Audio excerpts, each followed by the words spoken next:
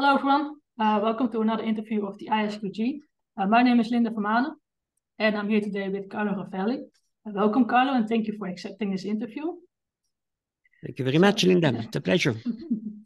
So Carlo, you did your PhD at the University of Padova a time ago and you're currently a professor at the University of Marseille and you hold a visiting chair at the Perimeter Institute and you're also a member of the Rotman Institute of the Western University.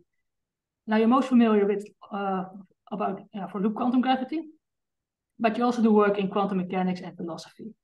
So maybe you could tell us yourself a bit about what are your research interests, what have you done, and why do you think it's interesting?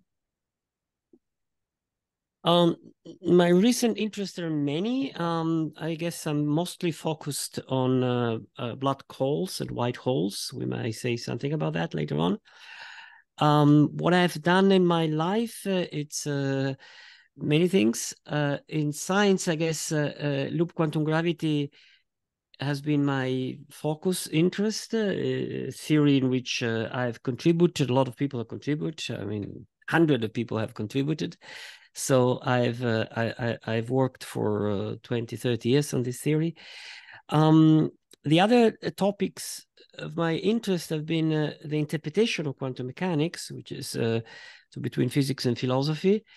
I have developed and contribute to an interpretation called the relational interpretation, which is alternative to many world and hidden variables and others. And I have worked a lot on conceptual issues, and in particular, the nature of time. And the other thing I'm doing a lot right now, it's trying to understand all the different arrows of time, how they're connected. Why we don't remember the past and not the future, why we can decide the future and not the past, why effects come after the cause and not before, and so on. But all these various interests have been motivated along of my career by quantum gravity, because if you want to understand quantum gravity, you need to get clarity about what the best way to think quantum mechanics suitable for doing quantum gravity, and how to think time and these kind of questions. So questions are many, but the core interest has been quantum gravity all my life. Yeah. So talking about gravity, why do you think it's important that we study gravity or quantum gravity? Because from the point of view of our understanding of the physical world, the basic equations, which of course is not understanding of the whole of physics, because a lot of physics regards big system, complex systems, and what happens at the ground level is not relevant. But for understanding the ground level, the basic physics, the equations that underpin everything, we basically have very good set of equations that describe everything, but not everything. There's a hole. There is something that is missing, and what is missing is how to describe the phenomena like the Big Bang or some aspect of black holes, where quantum mechanics is involved and relativistic gravity is involved. So it's really a missing part of fundamental physics that we we haven't figured out yet. In the past, every time we have understood something fundamental about the world, with like electromagnetism, quantum mechanics, or cosmology, the effect on our intellectual understanding of the world and our technology has been absolutely major. So nobody can forecast what will come out from a consensual, final, convincing theory of quantum gravity. But definitely it's a core question in understanding of reality. It's important to distinguish quantum gravity from these ideas that have motivated many theoretical physicists in the last decades to unify everything, to get a single equation that describe all particles, all forces. That's an interesting project, but it's not needed to understand, not necessarily needed for understanding specific phenomena. That's a dream. Maybe there is a single equation that explain everything. That's not the problem of quantum gravity. That's the problem of unification. The problem of quantum gravity is specifically understanding the quantum property of gravitational field. What makes it interesting and fascinating and stupendously beautiful is that gravitational field is also what determines what we call the geometry of space-time, the rate at which clocks go, and what determines the length of things. How long is this? It's the gravitational field.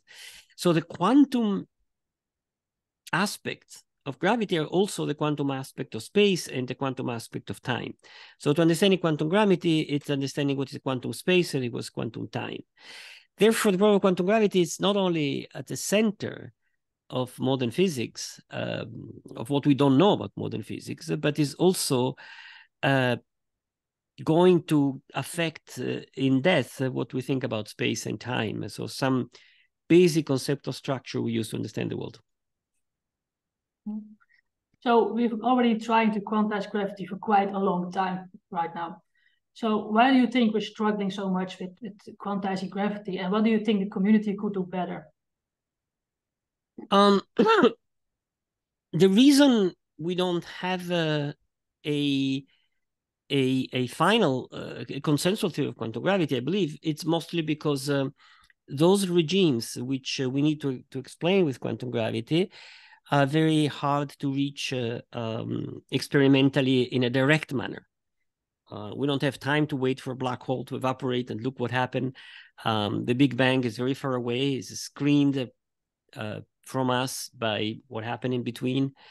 And in our everyday life, there are not many phenomena we could easily find that involve both gravity and quantum mechanics. So it's a difficulty of reaching these regimes, which is the difficulty. And the reason is that we have theories of quantum gravity. It's not that we don't have theories of quantum gravity. I mean, a century of work has produced a theory of quantum gravity, but more than one. And so we have to experimentally figure out, and we have had some experimental hints from nature that favor some direction and disfavor some other direction. So it's not that we don't have input from nature, but very little. So I think to get to the second question of yours, where we are now is that there are some theories of quantum gravity written down, incomplete, like all human endeavors, but quite in good shape. And I think what the community most usefully should do now is make an effort to take the theories and compare them with experience, instead of just trying ad libitum to develop the theory. I think that a wrong idea is that we don't have good ideas around for understanding quantum gravity. We do have very good ideas around for understanding quantum gravity. The problem is that we have to check them. And physics is not about dreaming and having ideas, period. And it's not about doing math either. Physics is about describing the world. So we need to, I think what the community needs to do is to use the idea of around and make an effort to connect it to the real world, to observation, to astrophysics, to something that can do in the lab or observing the universe that would tell us this idea is good, this idea is bad. Yeah. As I say, we have a couple of theories, but no experimental proof observation yet. And there are some people who actually believe that gravity should not be quantized at all, or that we could never even test it. So what do you think about this? And where do you think it's most likely we're gonna observe quantized gravity?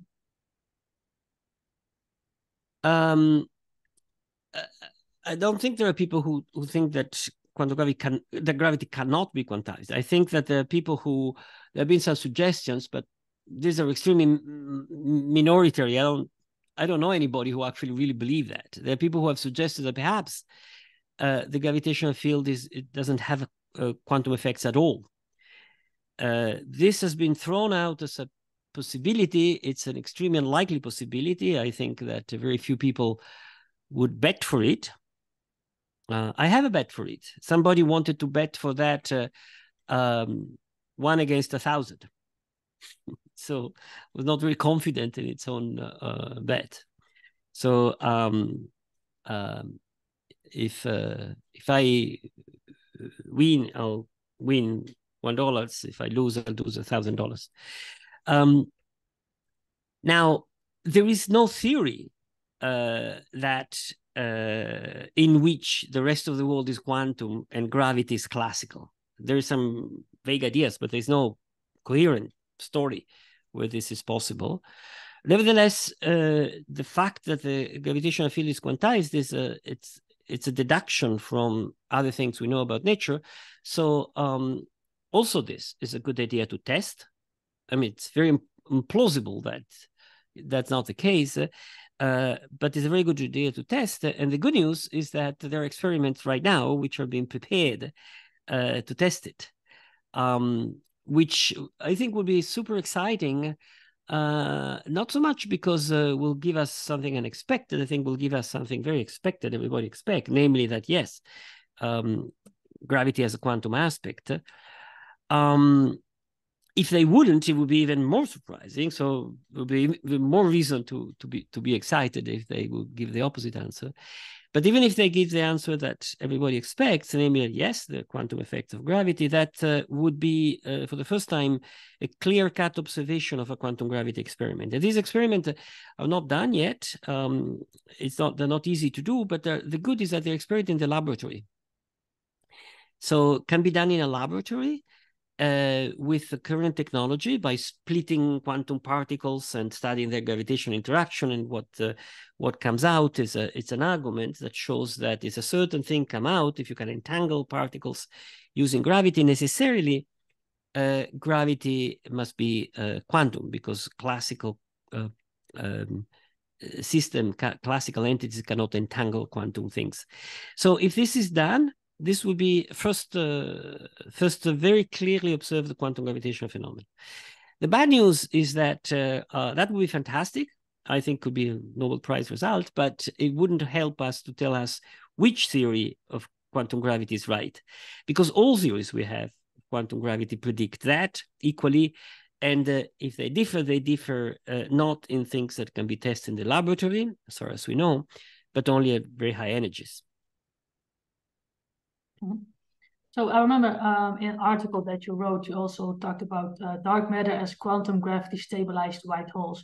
And you pointed out that we're already maybe seeing massive quantum gravity effects, namely dark matter. Could you elaborate a bit on that? Yes. This is a speculative idea. It's an open possibility. It's not something that has been tested, and it depends on a number of assumptions.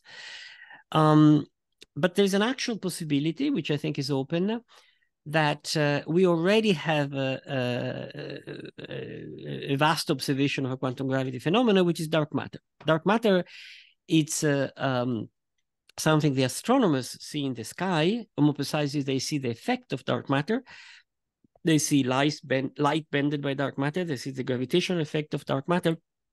But there are some general arguments that show that dark matter is not powder, is not stones, is not planets, is not stars, is not most of the usual things we know make up the universe. So it's a big puzzle what dark matter is. It's an open puzzle. It's an unexplained observation. There are many tentative explanations, but there's one which is particularly interesting that does not require any new physics, any strange hypothesis, which is that dark matter could be made by black holes, or more precisely by black hole remnants. The black hole evaporates, becomes smaller and smaller. At the end of the evaporation, loop quantum gravity suggests that the black hole, which is it's become very small outside, but is very big inside, could quantum jump into a white hole, which is the same interior and the same small throat. So from the outside is the same little thing, but now is a white hole. So instead of falling in, things can come out.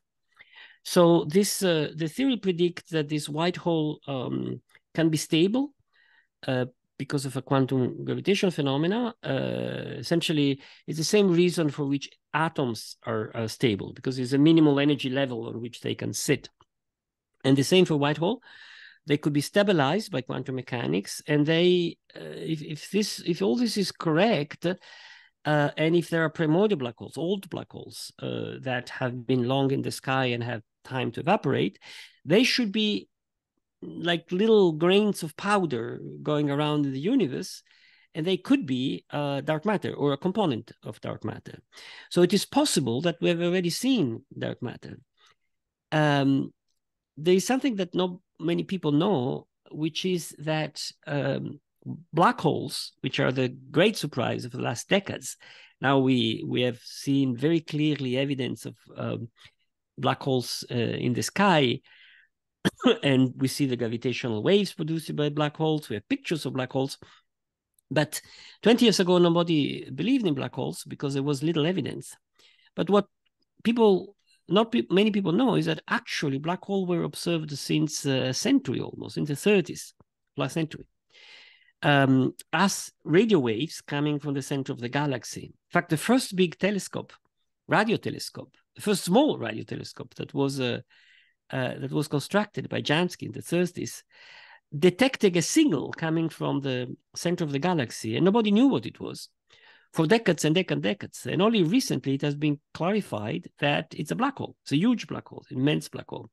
So black holes has been very mysterious until 20 years ago. Everybody was saying we don't have any evidence of black holes, but actually there was this signal. We just had not recognized it. So it might happen the same with quantum gravity. I mean, white hole remnants, black hole remnants, white hole could be a quantum gravitational phenomenon, the consequence of a quantum gravitational phenomenon, which we have been observing for long without recognizing it.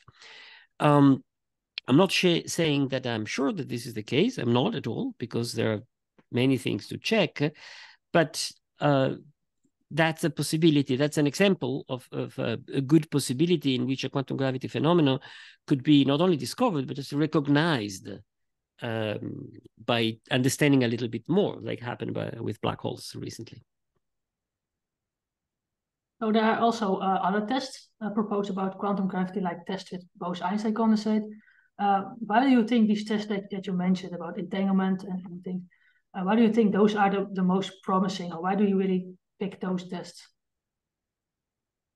The one with Bose condensates are a variant. It's the same basic idea as the one we mentioned before with entangled particles. This is a laboratory test, and these are all tests of the first kind, what I said before. So testing that actually space-time is quantum, namely there could be quantum superposition of space-time geometries. There could be quantum gravitational phenomena. I am not an experimentalist, so I don't know which version among these is going to be the most promising. There's a lot of work today to just figure out what is the best experimental technique for revealing this phenomenon. The theory is sort of understood. The question is, do we have the technology? Technology is close, but not yet there. The other kind of observations is it's actually observation that could distinguish something predicted of one specific theory of gravity, like the dark matter that I mentioned before. There are other possibility. The other one, the main one, it's all the Big Bang, the early universe physics. We have a beautiful picture of the universe, what happened to the universe for the last 30 billion and so years. But what happened when the universe is very, very compressed? At the beginning of this story, we need a quantum theory of gravity. So there's been a lot of work in sort of quantum cosmology, as it's called, so the quantum effect in the early universe. And the hope is that some of the observations of the sky, like the cosmic background radiation, could give us indications that some of the modeling what happened in the universe is correct. So that's the other big hope. Loop quantum gravity has some indications, and the cosmological observations as astronomers, it's booming. We have an enormous amount of new information about the universe. So that's the other direction. There've been other recent empirical observations that have had a huge effect on quantum gravity. And let me mention two or three. One is a non-discovery of supersymmetry at CERN. This has been a major event in theoretical physics. The reason is because a big part of the community, a large chunk of the community, especially all those working in supersymmetry, string theory, and related with that, expected supersymmetry to be found at CERN, and it wasn't. And when the way science works is by Bayesian positive or negative confirmation. So if you have a theory that leads you to expect something, and this happens, you believe the theory more. Okay. If you have a theory that somehow pushes you to believe something to happen, it doesn't happen, you believe the theory less. So that's one of the reasons string theory and the related world, nowadays, it's much more convincing in the minds of many, than what it was 10 years ago. Because the entire world expected something, and nature says, no, that's not the case. That's not how the world is. And it's not the first time, because it already happened with the cosmological constant. String theory is naturally defined with a negative cosmological constant, so much so that the entire world expected that once measured, the cosmological constant would be negative. But 10 years ago, the astronomers measured the cosmological constants, and to the surprise of that world, it turned out to be positive. And again, this is a negative Bayesian confirmation. So the confidence, I mean, we're exploring the unknown. Nobody knows who is right, who is wrong, and we're going different directions. So there's a whole string theory, and that was going in a direction, and nature says no, and then says no. So you say, well, maybe that's the wrong direction, okay? But the other ways of addressing the problem of quantum gravity, like loop quantum gravity, don't need supersymmetry. And in fact, the other part of the community was not expecting supersymmetry and was not expecting a negative cosmological constant. So nature said yes and yes. And I think we should listen to nature, and nature has been talking. Another similar example, it's Lorentz invariance. There's somebody who tried to make sense of quantum gravity by breaking Lorentz invariance, by breaking special relativity, so to say, by having a preferred reference frame in fundamental reality. This led to some predictions of possible phenomena, astrophysical phenomena, which were not observed. And in fact, it was observed the opposite, that Lorentz invariance is conserved, is preserved, is satisfied in astrophysical phenomena. So a big chunk of research that was exploring Lorentz breaking fundamental theories, one was called Hojava-Lifshitz theory, they found themselves in difficulty because nature has said not. These things have happened repeatedly. Alternative generativity have been basically ruled out by some astrophysical observation. Recently, the merging of neutron stars has been observed by gravitational waves and electromagnetic waves arriving at the same time, meaning that they have the same speed. And many theories predict a different speed. So this theory have been losing credibility. So it's not that quantum gravity is disconnected from experiment. It's very connected to experiment. It's very much listening to nature. Not yet at the point of singling out uniquely a theory that doesn't have a negative cosmological constant, supersymmetry, low energy, breaking. So we're taking away pieces. But we're not yet at the point in which the community says, okay, we have to concentrate on this. For this, probably we need something more positive, some specific prediction that is satisfied. If dark matter turn out to be black hole stabilized, white hole stabilized by quantum gravity, that could be a good step ahead. So if you would have to make an estimate about how long it would take to find some experimental proof of observation of quantized gravity, how long do you think it will take that we find some observations? I think nobody knows, and if we knew, we would be much more ahead. And nature has surprised us repeatedly in both directions. People expected to find something beyond the standard model 30 years ago, and they were wrong. I was not expecting to detect gravitational waves a few years ago, and I was wrong. That came much before than I expected. When we're in the middle of a struggle, it seems that nothing happens. But then if you look back in the decades, you see that things happen and happen fast. I mean, the way we look at the world changes rapidly. So everything in the last years with black hole cosmology, gravitational waves has been a lot. The Higgs, the entanglement. We might be, I have no idea. We may be surprised by nature. My hope is that I'm not young anymore. My hope is that in my life, I'm going to see a good positive sign that the quantum gravity theory on which I've been working so long, it's actually nature saying yes. So hopefully you will have fast some observations. So I would also like to talk about loop quantum gravity, obviously. So loop quantum gravity is often said the biggest competitor of string theory.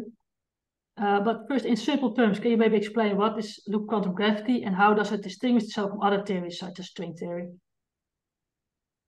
As I said at the beginning, string theory is much more ambitious. It's an attempt to write, to solve all sorts of problems together and to write sort of the final theory of science. A single equation from which all the different forces, all the different particles, all the different symmetries, everything comes out sort of naturally. Quantum gravity is loop quantum gravity is a much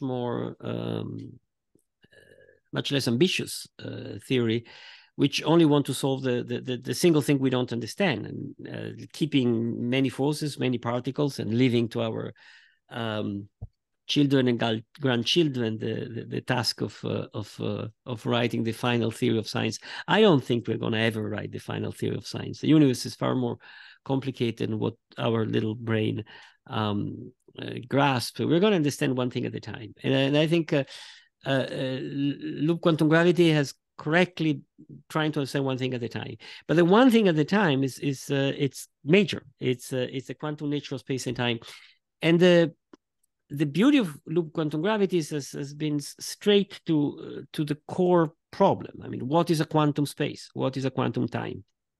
And it has, I guess, the reason it has been growing and has worked quite well, solving its own problem, is that it has focused exactly on this problem. So it has constructed a mathematical framework and mathematical laws, a very clean mathematical formalism to describe quantum space and quantum time, the quantum structure of space-time. Because the connection is, of course, that we have learned from Einstein that space and time, the geometry of space and time, everything which has to do with temporal intervals and geometry, length, angles, areas, volumes, that's determined by the gravitational field. That's a property of the gravitational field. It's a feature of the gravitational field.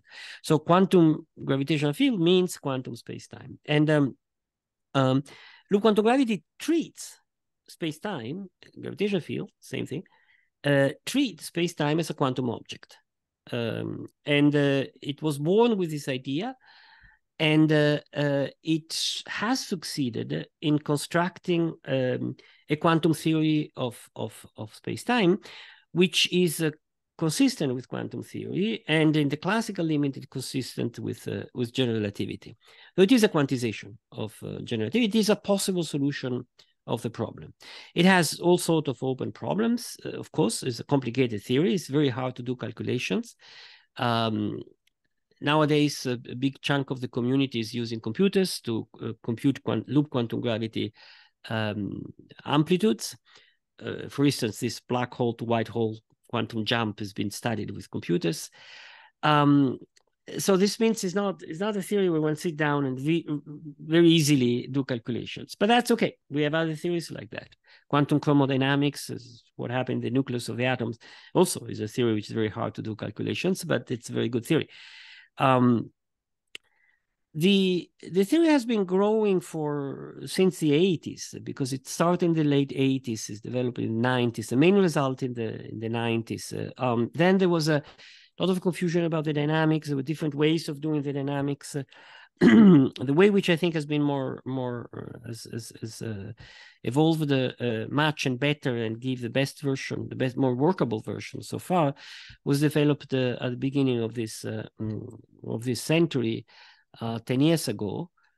And nowadays it's I think a lot of effort is in trying to apply these formulas. The main result of the theory, and also the most beautiful one, is that it described directly a quantum space. And a quantum space, you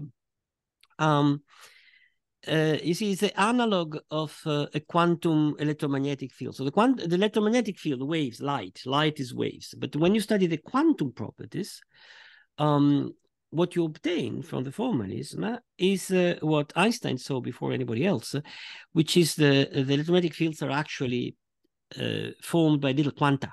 That's the name quantum. Quantum theory comes from the quanta. Quanta are the little packets, the little particles of light, the photons. So there's this granularity. And what quantum gravity does is treats space quantum mechanically and finds mathematically this quanta of space, these grains of space. So it resolves the continuity of space into a granular structure, which is it's a quantum granular structure. So it's like all other quantum phenomena. It includes probability, it includes fuzziness, it includes all the features, the funny feature of quantum mechanics, but not the quantum mechanics of atoms or molecules or particles or whatever. It's quantum mechanics of space itself. That's what the theory directly describes. And it allows us to compute numerically precisely the size of these grains of space, how they are connected, the mathematical structure, and how they quantum jump from one another, how they transform themselves from one another. So how the dynamics emerge from this structure. So the theory is it's very beautiful. It's very different than conventional field theory, or that particle physics, high energy physics, because in the rest of physics, one assumes there is space and it's a fixed background and time that passes, and then does the physics of things in space and in time. Well, here we're doing the physics of space itself, of time, and that's the beauty. So it forces us to go deep and precise in thinking what we mean by space, what we mean by time, and that's why I've spent a lot of time trying to get clarity of what we mean by space, what we mean by time in the context of quantum gravity. One of the last paper I finished is a sort of conceptual clarity about how to do quantum gravity if this direction of investigation is correct. So can you tell us why loops? What are the loops in loop quantum gravity? The name loop is it's a bit historical in reality. Right now, there are not many loops in loop quantum gravity, but the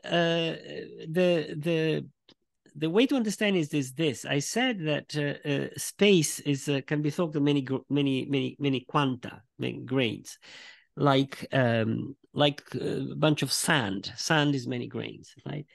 But sand, careful, sand is immersed in space. So when you say that two grains of sand are near to one another, because they are in space near to one another, while the quantum space are not immersed in space, so they don't know if they are near to one another or not. So the mathematical structure that describes them is not just a disconnected set of points. It's a disconnected set of points plus the information of who is connected to whom, who is next to whom. So it forms a network, many points with these lines in between. Okay, and on a network, in fact, it's called spin network in the jargon of quantum gravity. So the quantum states of space-time are described by the spin networks, which is some mathematics that go back to Roger Penrose, the British mathematician who got the Nobel Prize for recently for his understanding of generativity, space and time. And these networks. So imagine a network, like the networks of a fisherman, right? The thing you get to catch fish or to catch butterflies. So there are these nodes and links between the nodes. Now, if you start from a node, you can jump through a link to another node and loop back. You can make a loop, okay? So the simplest possible network is just one node and a loop. That's a zero-level network. And when loop quantum gravity was found, the first states of quantum gravity that were written down on paper were just loops, okay? Then people say, well, what would you do with loops? You can put many loops, but then they have to interact. So they interact and they cross. So there's many loops that cross from a network. So we got to the idea of network passing through the loops. And jumping from one step to the other is crucial because for a deep reason. Because in physics, what matters is not what happened at a point, it's what happened when you go around the loop, okay? The correct understanding of the gauge theories that describe the world, including general relativity, it's describing what happened in loops. For instance, the curvature of space-time, which is a main quantity used to describe the geometry, can be understood if you're on Earth and you move on a loop on Earth. So you're on North Pole, you go down to the equator, you move around the equator, you come back. Things happen. For instance, if you put your finger always straight, you come back rotated if you go around the loop. This is called the holonomy. It's a phenomenon that captures the fact that the Earth is curved. It doesn't happen on a plane. You don't come back rotated. So by going around the loop, you capture how things are connected. And the core of how nature works is how things are connected, not how things are. So that's why the name loops remained, because it's studying what happened along loops, which you understand what happened. So one of the big achievements of loop quantum gravity is that it's background independent. Could you maybe explain what is background independent and why is it so important?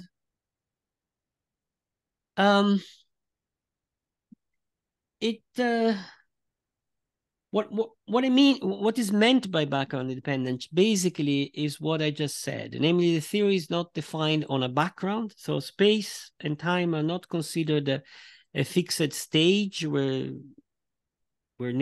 things happen, but are considered the object themselves we are describing. So these quanta of space are not in space, they're space themselves. That's background independence. There's no background. There's no, or if you want, the background is the object we are describing itself. Space is the object we are describing.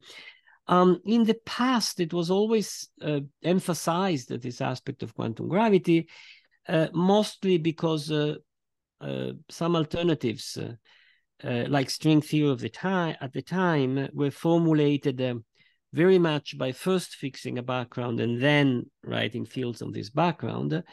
But I think it's an old discussion, because nowadays string theory and other tentative theory of quantum gravity, they all evolved, realizing that background independence of this the fact that the theory should not depend on a fixed background.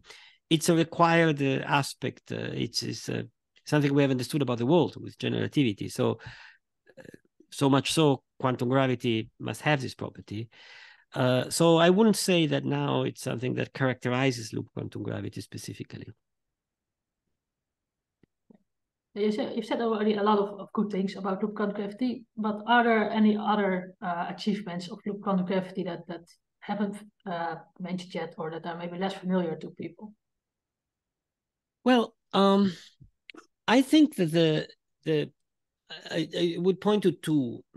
One is the specific predictions about the quantitative predictions about this granular structural space.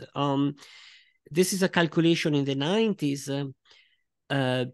If you whatever way we could measure, or whatever is determined by geometrical quantities, for instance, the area of any surface, it's quantized. Namely, can only take certain values, and these values have been computed in the theory. They only depend on a single free parameter. So this is like the computation of the energy levels of the atomic of the hydrogen atom, in fact, for all the atoms. That can be done with conventional quantum mechanics. which was a great achievement of Schrödinger, before him Pauli. So that's a specific prediction of loop quantum gravity, very much characterizing the core of the theory, which might be right or wrong. And if the theory is wrong, the theory is wrong. It's hard to test it because this very small areas quantized are very small. So very rapidly, when the areas become big, the area levels are so close that the factor continuous cannot be experimentally resolved. That's one major achievement of the theory. But the second one, I would say, is that for a long time it was hard to connect this beautiful description of quantum space to the Einstein equations, to the dynamics, to the continuous theory. And nowadays we have a lot of theorems and results that connect the quantum amplitudes that can be computed in the covariant version of loop quantum gravity with classical generativity. So there's a lot which is known. Not everything is known. There's things still to be understood, but there's a lot which is known in the classical limit of the theory. So I think recovering the Einstein equations from this discrete quantum structure was a spectacular achievement. It started with a theorem with John Barrett and collaborators, and then a sequence of theorems. Then there was a lot of confusion because it seemed something to be wrong. It was called the flatness problem that was resolved completely. So I think it's increasingly clear that the theory does give the right classical limit. So it's a quantum theory with a right classical limit, in which what you want. And third, or maybe I should say the first of all, there's a theorem. The prediction of the theory do not have ultraviolet divergences, and that was a problem at the very beginning. So if you take Einstein theory of gravity and you just apply quantum mechanics naively, you close your eyes and you do what you do with electromagnetism and the rest, you have these ultraviolet divergences, these infinities that jump out everywhere in the calculations, which make the theory useless. Or better, make the theory useful, but not good enough to describe what we want to describe. And so that was a problem. There's this ultraviolet divergence. It's infinities in the calculation that come in because of what happened ultraviolet. Ultraviolet means very small scale. And it's a theorem that the amplitudes of quantum gravity do not have these ultraviolet divergences. The theory is finite. So this is probably the major achievement, finiteness, which is also the sort of the reason of claim of interest in string theory. String theory is finite, ultraviolet. So these two theories that have been competing for long, for the interest of the people when talking about quantum gravity, they both have the same idea that in some sense there's no physics that's super small. The universe is finite when you go down in scale. And the idea that you can go infinitely small, there are always degrees of freedom, it's wrong. Yeah, so there are a lot of good things about theory, but there are also problems in a theory, like every theory has. For example, the derivation of Hamiltonian described the dynamics.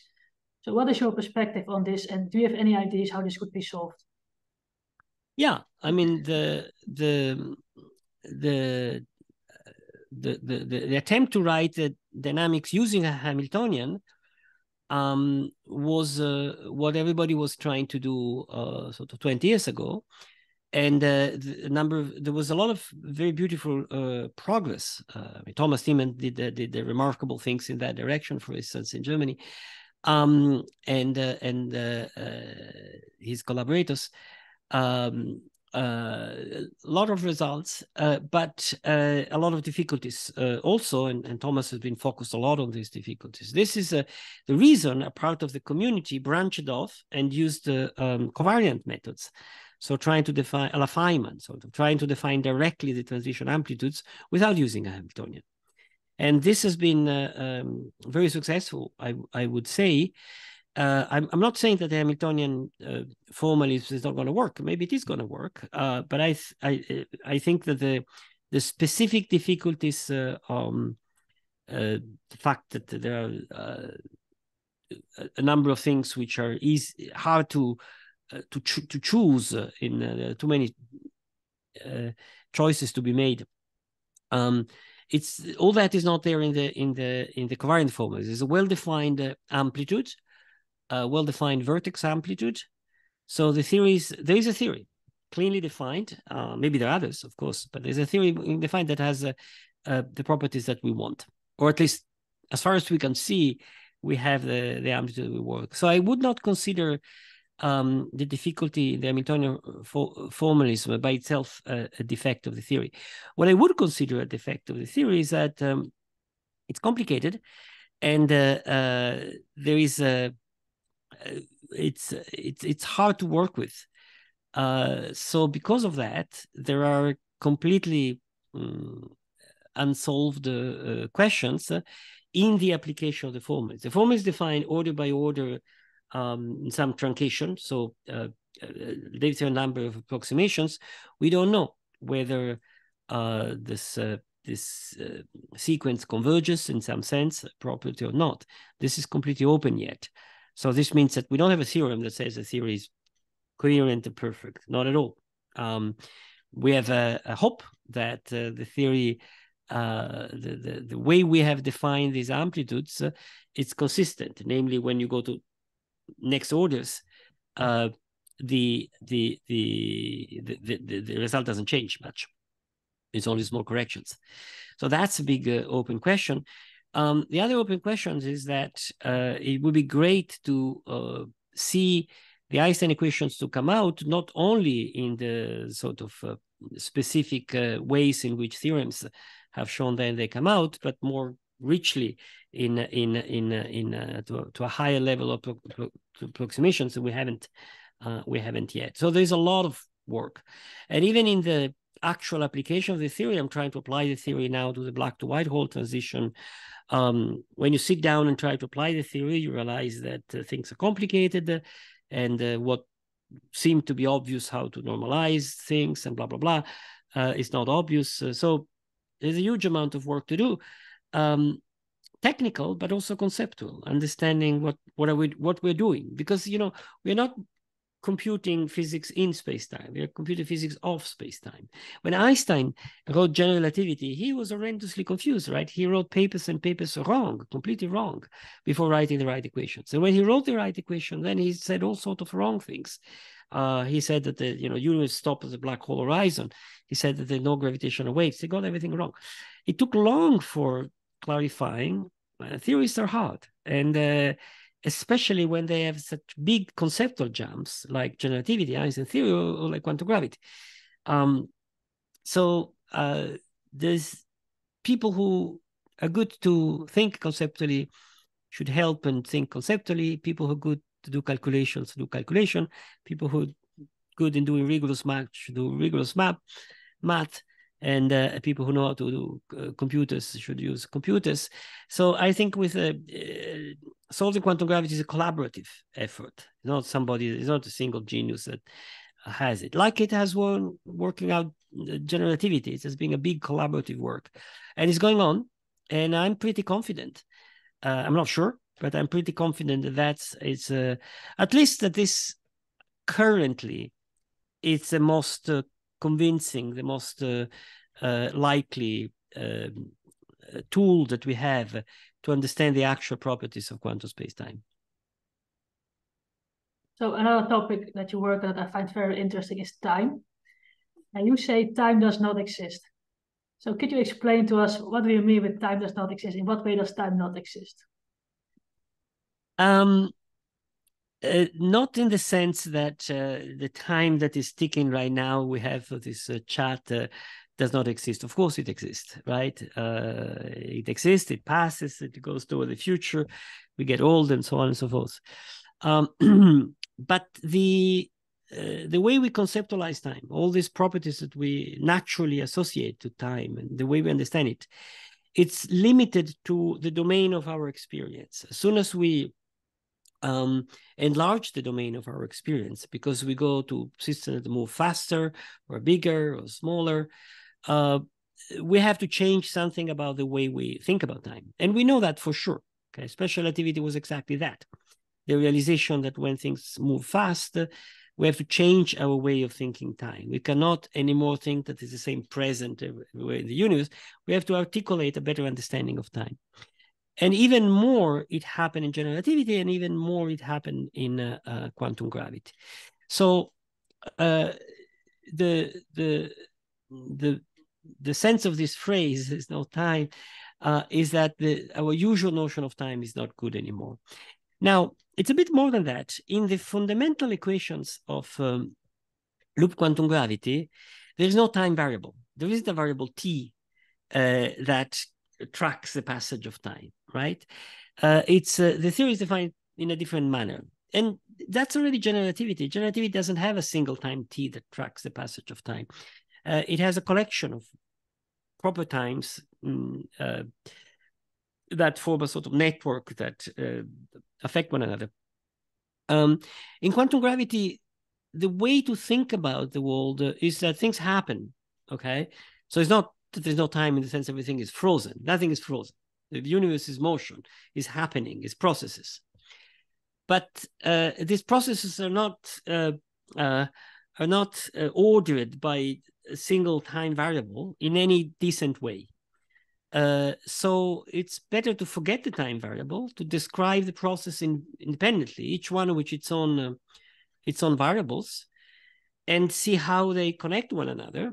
And then in some situations, like ours, it's very good to have watches that will we take all the different processes given by all the watches. They all sort of march at the same beat, and we call this time.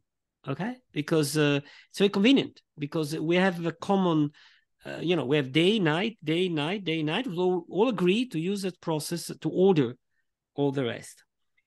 The mistake is to think that this way of thinking extrapolates to reality in domains far more away from our natural common backyard.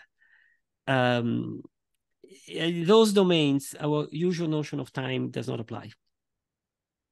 All right. So thank you very much about talking about all these topics. We're closing to the end, but before we can end, I would like to ask you 2 more questions. So the first question is, why did you decide to study quantum gravity? Why did you decide as a student to go into the direction of gravity? It was like falling in love.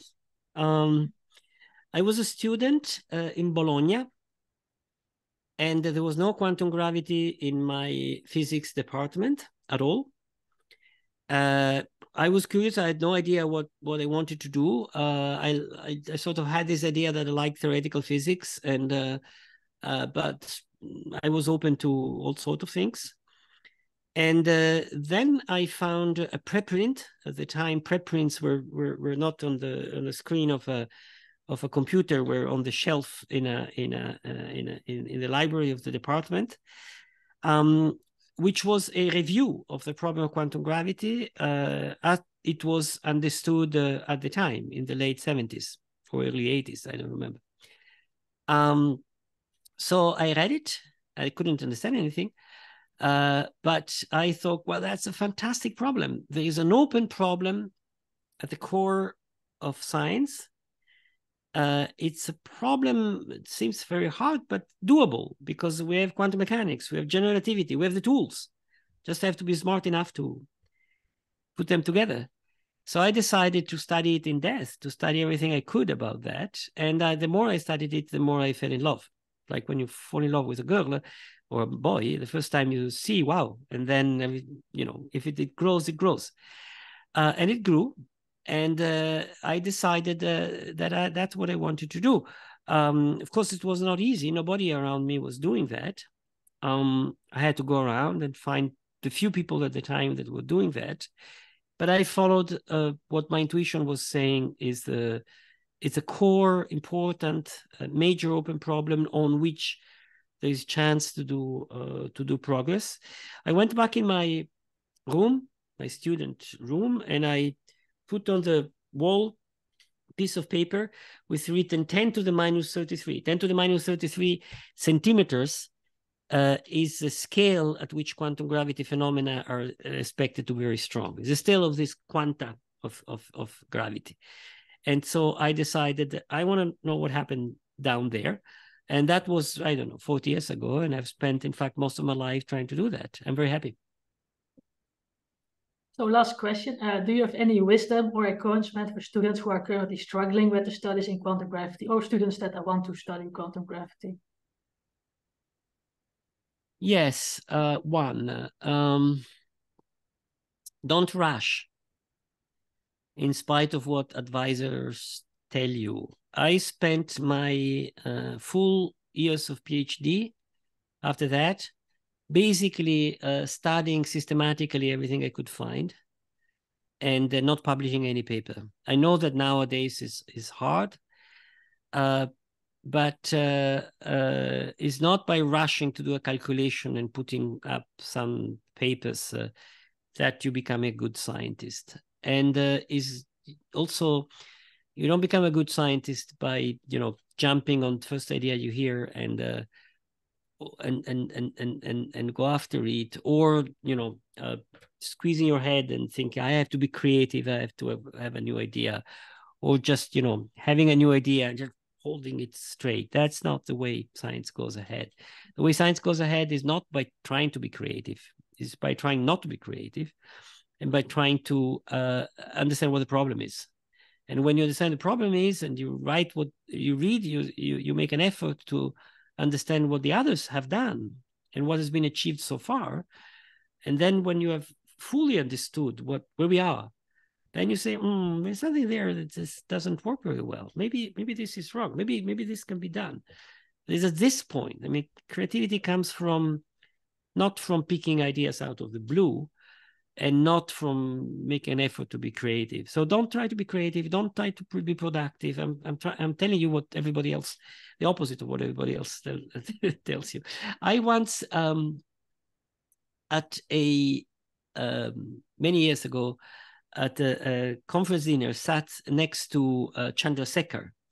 Chandrasekhar was at the time the only Nobel Prize in relativity beside Einstein. Was the absolute genius in general relativity, the one who understood